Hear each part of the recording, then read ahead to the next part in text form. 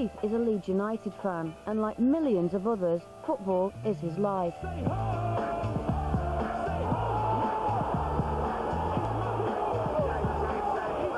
Keith attends every Leeds home match. He watches 36 hours of football a week on the television. He's on the touchline for every match that his son Chris plays. And he talks football with his mates down the pub at every opportunity. When the first shot was made, when he shoots, there was a player in the offside position. There's only one problem with Keith's football obsession: his family. I think more of going to watch Leeds United play football than I do of spending time with them, which I do. I mean, but going to the football is my time.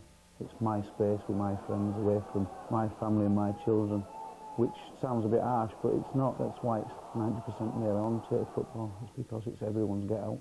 People use it as an escape from their life. So now, for the sake of his family, Keith is going to try giving it all up for 2 weeks, as we challenge him to live without football. Oh no!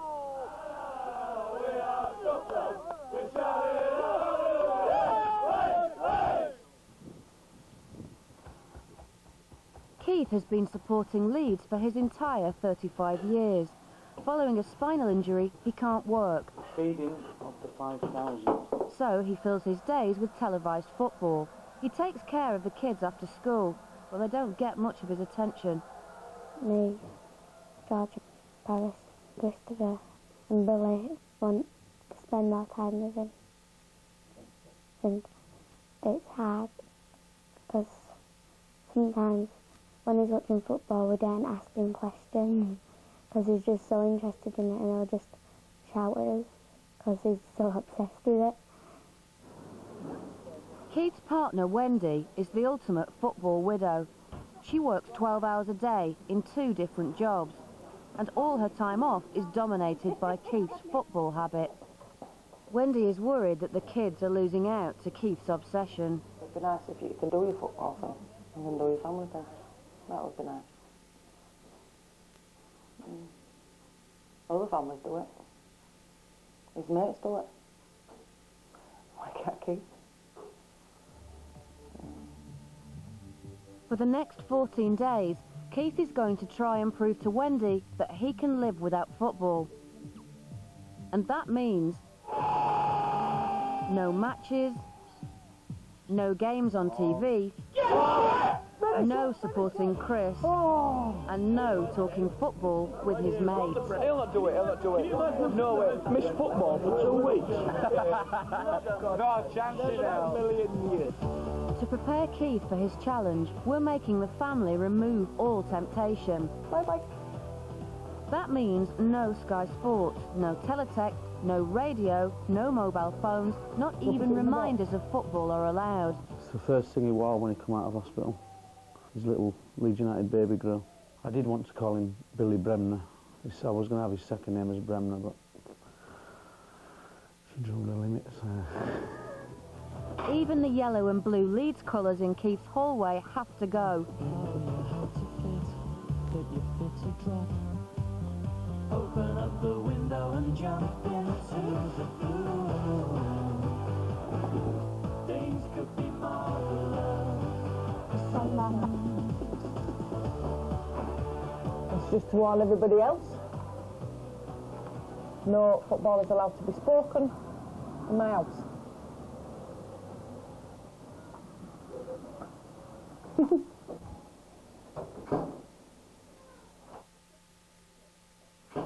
Sad really when you look at a box and your life's in it.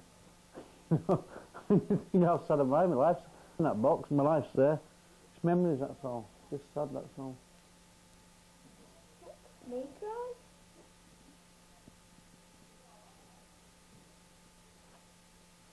Day 1 of the challenge, and we're throwing Keith in at the deep end. Tonight, Leeds are playing their most important game for 26 years, the Champions League quarter-final against Deportivo La Coruña. It's the first of 4 crucial games that Keith is going to miss. It's going to be really hard, it really is. Today's day 1 and it's killing me now. because I'd be getting ready to go to the match and thinking and ringing my mates up, what time's your train coming in and what pub we going to first, and do you want me to pick you up in town, and I'm just sat here like fiddling it.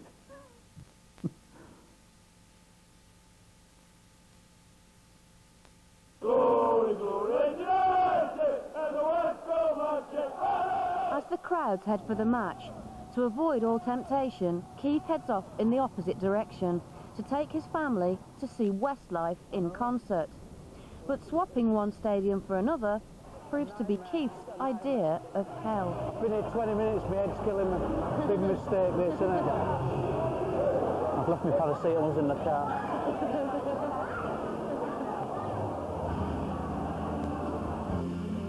Leeds are about to kick off, and so are Westlife.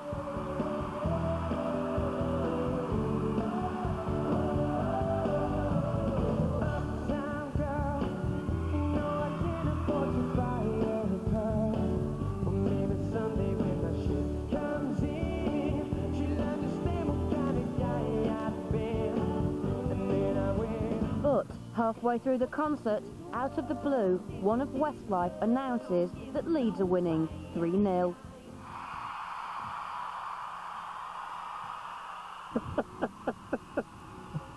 First night failing.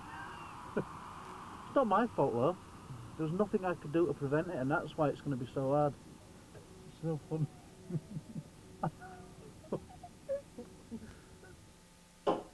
Day 2. Keith does the school run. Chris, just put it down, get it. To avoid talking football with other dads at the gate, he sends son Chris to take the girls in. I'm going to go 14 days without speaking to another adult except Wendy, who, you know, I see for an hour and a half, 2 hours a day.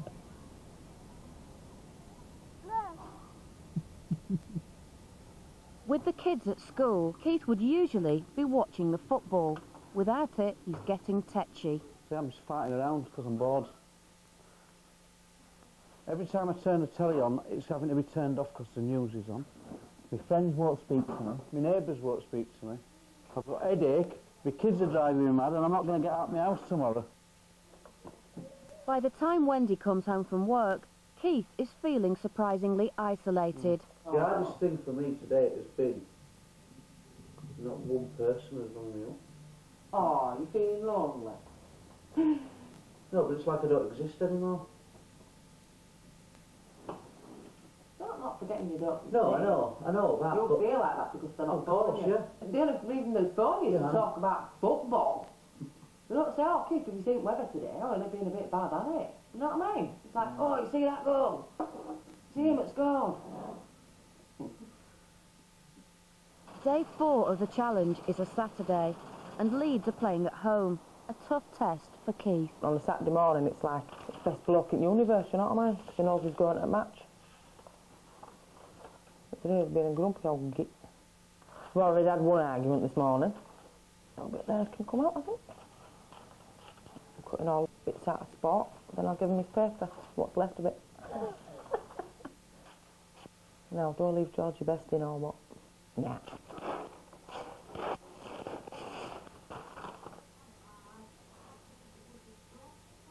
How are you supposed to read anything?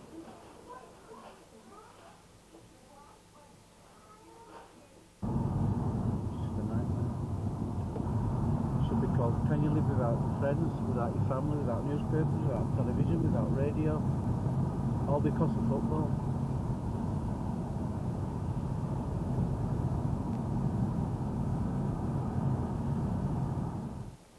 Down at the local, it's business as usual for a match day, and the lads have found a novel way of coping with Keith's absence. I know.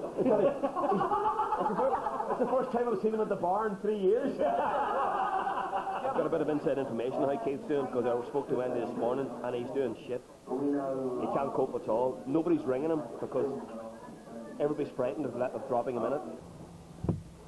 Meanwhile, Keith's doing something he would never normally do on a match day, picking daughter Natasha up from dancing class. Not my seat at all. I'm afraid.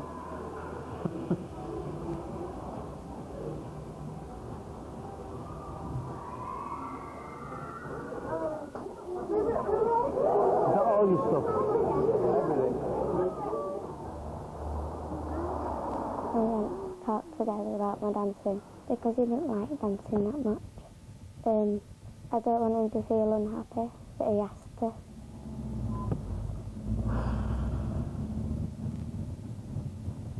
It's hard, this, because no one spoke to me for 4 days and all my mates were in there. Temptation just to pull up and go in there is unbelievable.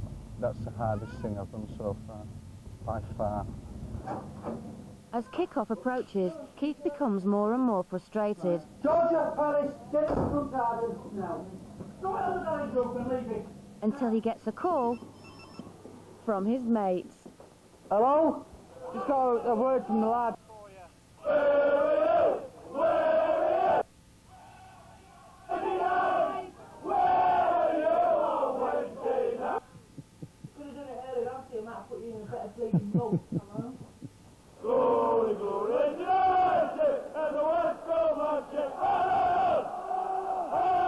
Ten more days of this, I'd say I'll be ripping the hair out.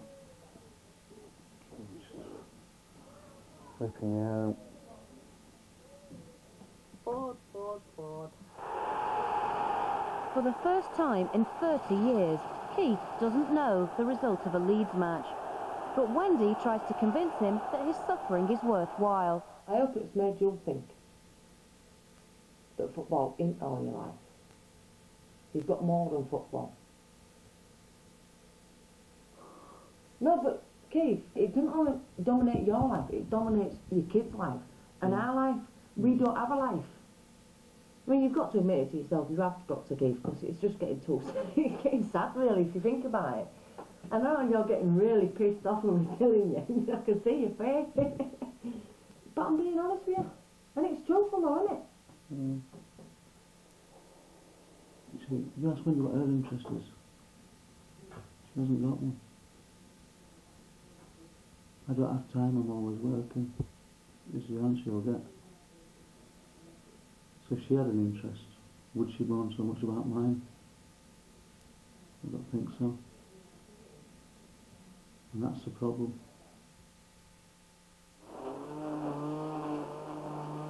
In part 2, how will Keith cope with the challenge as the most important match in the Leeds European campaign approaches? Christopher, I'm going to come in there. Well, tell him to stop winding me up. Keith, a fanatical Leeds supporter, has been living without football for a week. Tomorrow is partner Wendy's birthday. For the first time in 9 years, Keith is actually going to be with her. Last year I went to the football, Wendy's birthday, so very popular. I'll make up for it tomorrow. For her birthday, Wendy wants the family to have fun together. So, armed with a cool box full of egg sandwiches, they're off to Flamingo Land.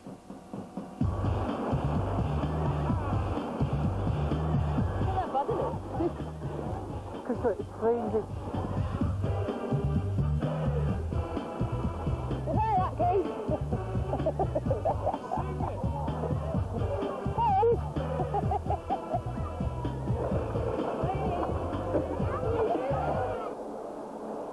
Better than last year, this, isn't it? Why? Well, where would you be? Last year, or at football? Exactly. So what? Better than this, isn't it? What? Spending time at this. Yeah. Have one of marshmallows. I'll get a cheese. Cheese and everything, when? Beef? Have one marshmallows and I'll have a cheese. Last year, we were at football. Not just on my birthday. Like, we missed out on a few kids as well. It's been a bit unfair on kids, but today's been really nice. Cold, but really nice. And it's been nice seeing them with kids. It's been like having a family laugh, you know, laughing a joke and whatnot. Just hope we have a few more like it. But we'll have to wait and see what happens, won't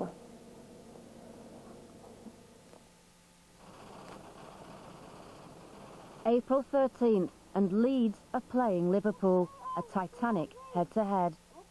10 days into the challenge, and for Keith, it just gets worse. Yes, do you want to just open another bag for our dogs, please?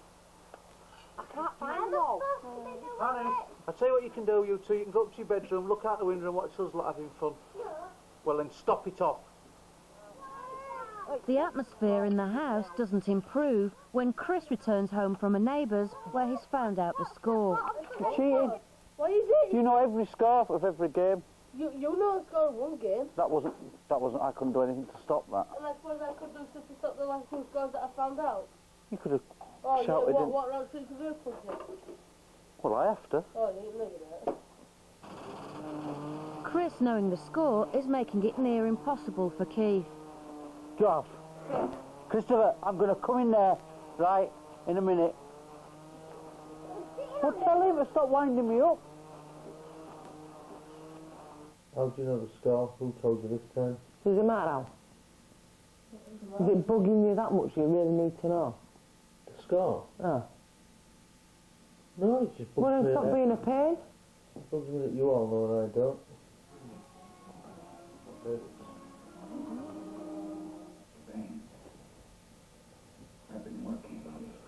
Well, who told you? Oh, mate! Day 12. Keith decides to take the kids to the park. It's the first time he's ever done it on his own. Cut on. Oh, Paris, it doesn't matter, does it? Kids driving me insane. I don't know whether they can feel the tension and the stress in the house and they're just adding to it. Or they're just doing it for the sake of it, but they're just definitely worse than they usually are. Do I need to warn you about your behaviour? Right, go on then. Hang on, just hang on, let's just watch Billy Duck slide on his own. Watch him, is he off? Is he going to do it? Yeah, here he goes. I would say that they never come to parks, because they do, but me just put them in the car and bring them on my own, I wouldn't do that usually. Too tied up in my own thing usually.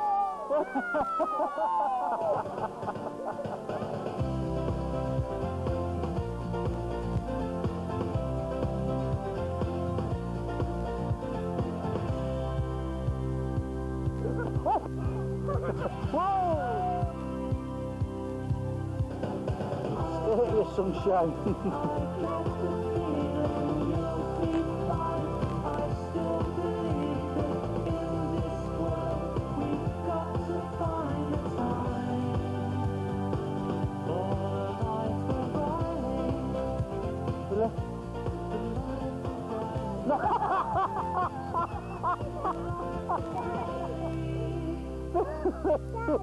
Supposed to get it to the dogs, you don't do it.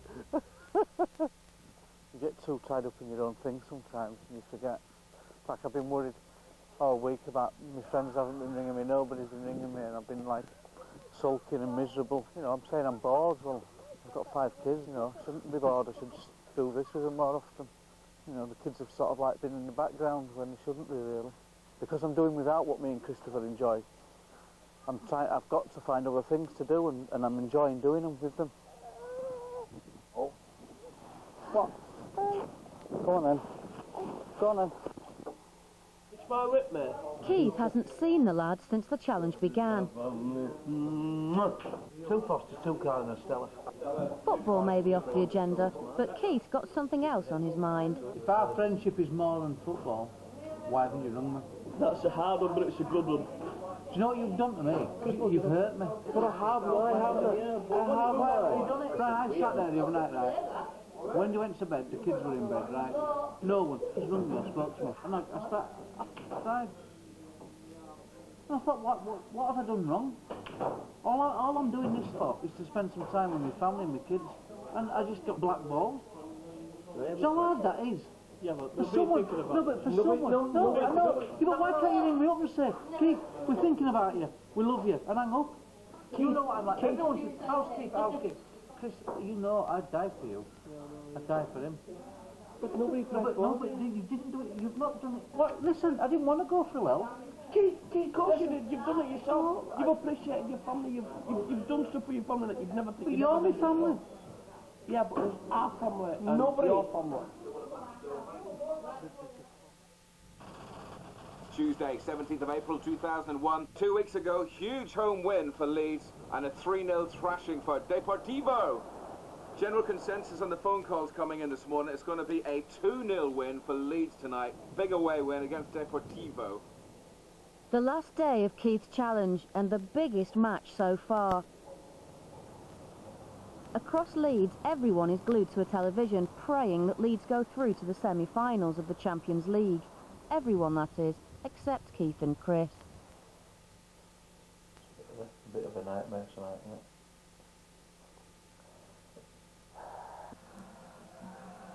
No! Get over! Jesus, what a slip! They've been playing half an hour now, so there's an hour of football left.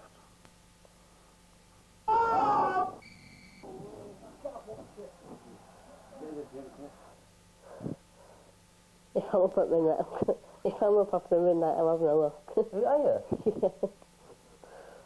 Won't kill you to wait another night. You've waited 14 nights to watch a game of football. It won't kill you. Precisely. So it won't kill you to wait another 9 hours. Oh.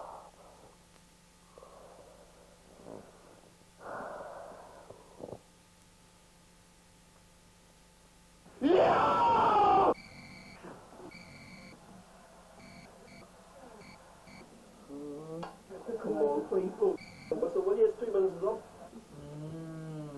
Night, night.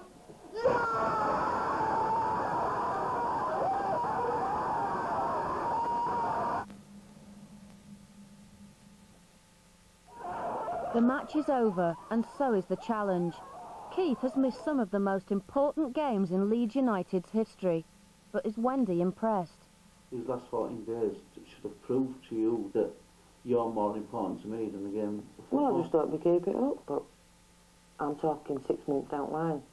I feel it within myself that I will not allow myself to go back to how I was. Well, I hope you don't. But do you know what? I hope that if I show the slightest inkling that I am... Oh, don't worry, you get smacked right get straight told, back. Yeah, yes. it's all right, you would, yeah. I'm not just allowed Not to by do it. me, By the but kids. by kids. Yeah. And hopefully it'll come, it'll turn out all right, hopefully. You have done it, you've proved me wrong. I'm proud of you for doing it. Done it though. Proved it.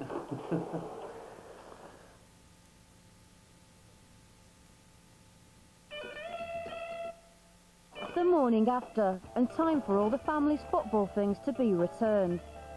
But has anything really changed? I've learnt that we don't have to watch every game on telly, because we've got to be fair to my sisters and my mum. We've got to spend that time with Dad. Yeah. We can't let them go anymore, or rugby match. My skin's back on. Dispose of this in the refuge collection, please, Brian. Welcome back to football, sir. There are still 2 bits of unfinished business. Keith and Chris don't know if Leeds are into Europe, and the hallway has to be returned to Leeds colours by Wendy. I just hope he keeps up to what he said about not being so into it. But after this morning, seeing what's going on in his face and stuff like that, I have to ask myself, is he going to do it? It's not looking too hopeful. I feel sick, I'm that nervous watching it. Definite penalty.